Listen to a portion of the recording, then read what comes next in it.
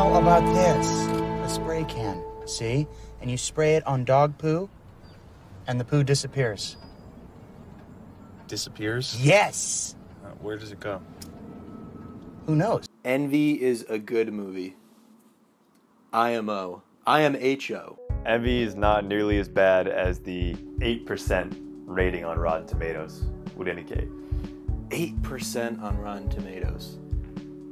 How did that happen? There are some flaws, but it's nowhere near as bad as those scores would indicate. The reviews pulverized it back when it came out.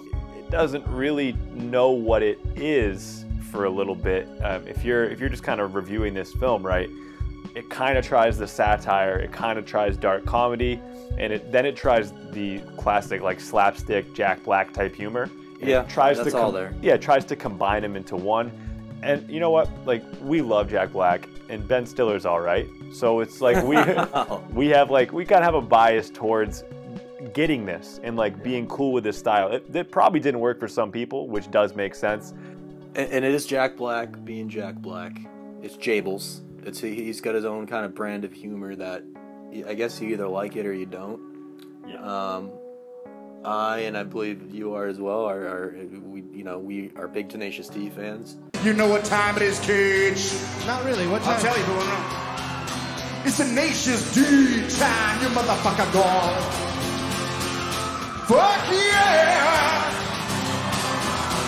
So the premise in general, like the way it started off, the backdrop of the struggling middle class working man is, one that we've seen time and time again.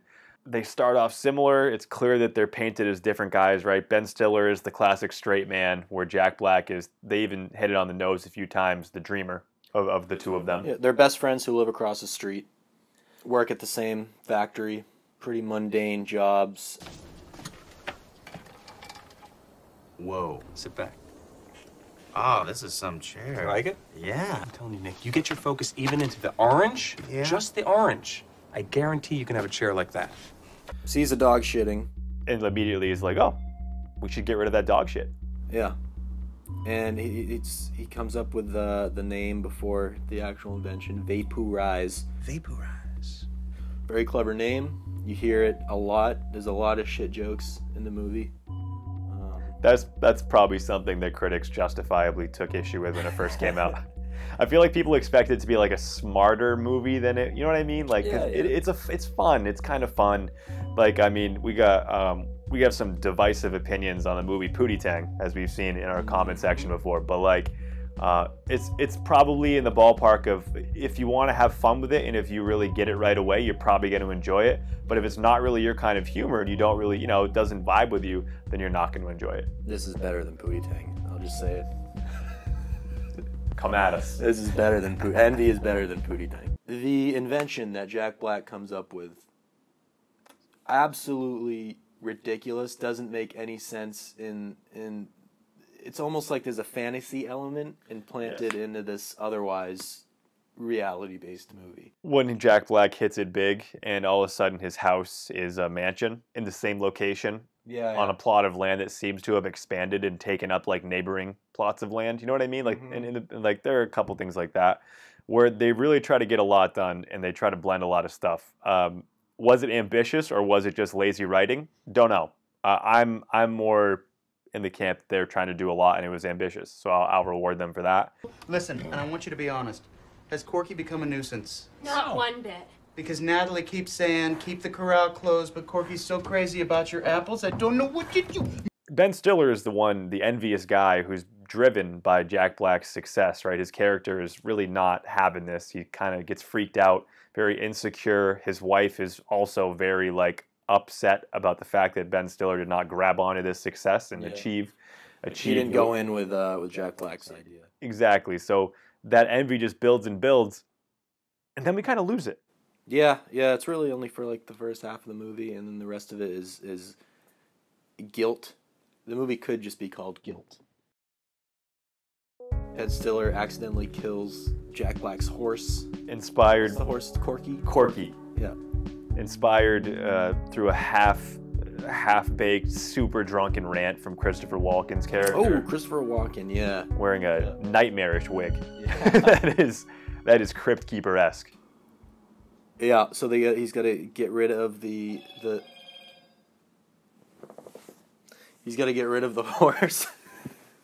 So he buries it in his backyard. And we talked about this, how that kind of seems like a proverb or an idiom that doesn't actually exist. Don't bury your neighbor's horse. Should never bury your neighbor's horse. Yeah. Like, there were not a lot of knee slapper moments in this. It was a lot more just like, oh, a fun story with like zany characters involved. Well, also, Ben Stiller is just playing the same straight man that he always, at least used to do. He's the same guy in Meet the Parents. He's Gaylord Fokker. Yeah. What's the Duplex? Mm-hmm. Just straight man, not really Frustrated.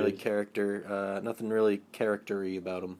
There's a theme song that runs throughout the movie that sounds very kind of Randy Newman-esque. Not the vocals, but everything else. Don't covet what your neighbor's got, whining like a big have-not. Your life will turn to diddly squat, and everything will rot. Envy. Just the whole like the hum-de-dum kind of rhythm to it. Envy. And it's just like, it's kind of weird choices where they place that in, but whatever. Yeah. It's nice to see like a movie having a theme, like an old classic. Ted did that too. Like the same theme. We are so lucky, and we have so much that I feel like we need to give something back. So I've decided I'm going to run for Congress or state senate or whatever. And my main platform is going to be the environment. I think what happened was people were sick of Ben Stiller. He had been in a lot of comedies around that time as the same kind of leading, boring guy. I think mixed with the fact that people didn't really understand Jack Black's sense of humor yet. Fresh off School of Rock, correct? Yeah. Well, I think Or those at two least things combined. adjacent. Yeah, I think those two things combined is kind of what made the critics dislike it, because the movie itself is good. I guess they released it in theaters only because of School of Rock. They wanted to see if they could tap into some of that Yeah, money. Jack Black did very well at School of Rock, which is a classic. I heard you in music class.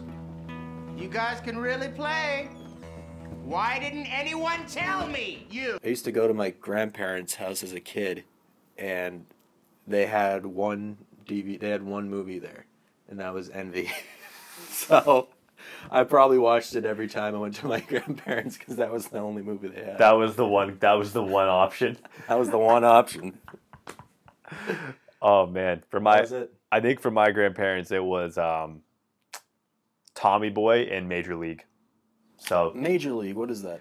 Like a slapsticky 80s comedy. Also, coincidentally, with a little Randy Newman in the beginning intro. Oh. Just kind of like a Charlie Sheen. You got a friend in me. You got a friend in me. I love LA. All right. Tell you what, I've never seen a movie use a obscure dessert as a plot device quite like this movie did. Come on, kids, flan time! Here, you guys! Get down here! The flan's here! Flan, kids, flan! I love flan. Do you love flan? What is fun? God, you are in for such a treat. Flan? Yeah, which I didn't even know flan was a thing. I'd heard about it once in the past, but kind of buried it away. But in the movie, it sounds like it's a fake thing. They make it seem like it's fake, like it's not real. I actually did. That was one part I laughed my ass off That was at. funny, yeah.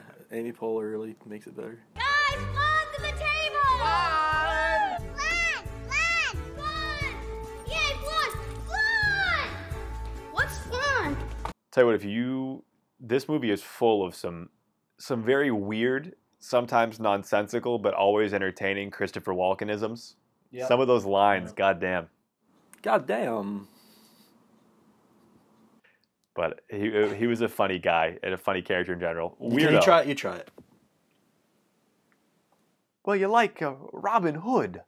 No, we're both off, and we're off in different directions. Yeah, if we combine absolutely. what we both have here, we could be a functional walk-in. Yeah. See if we can find a voice mixing app. Yeah. Screw Robin Hood, you hear me? Screw the merry men, you're a stinko pinko. No, overall, it's a good movie. I like this movie. I'm not even like saying that it's okay. I think it's good. Yeah, if you're into Jack Black humor, if you like a little Christopher Walken mixed in, and you're interested in a plot that zips around and does demand a little bit of attention for a movie that's a pretty fun movie, is for you.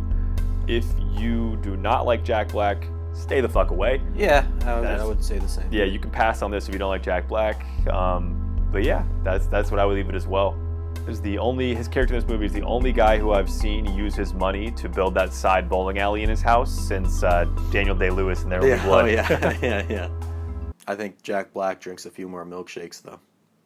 And babe,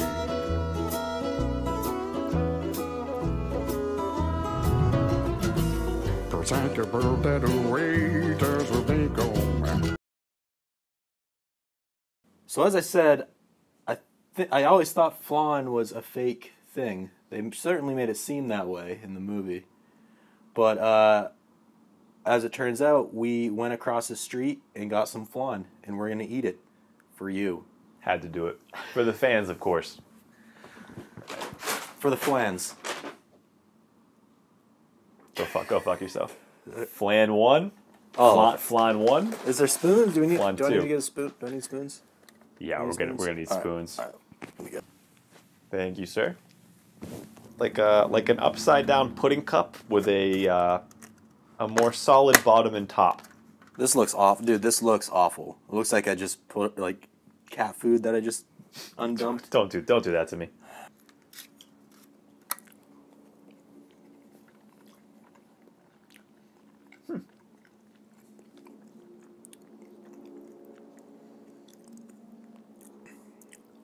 It tastes like pancake batter. With the syrup on it. With syrup.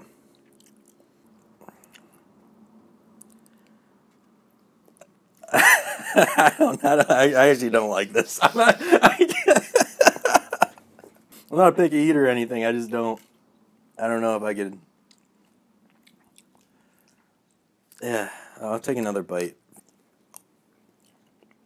It's okay. It's all right.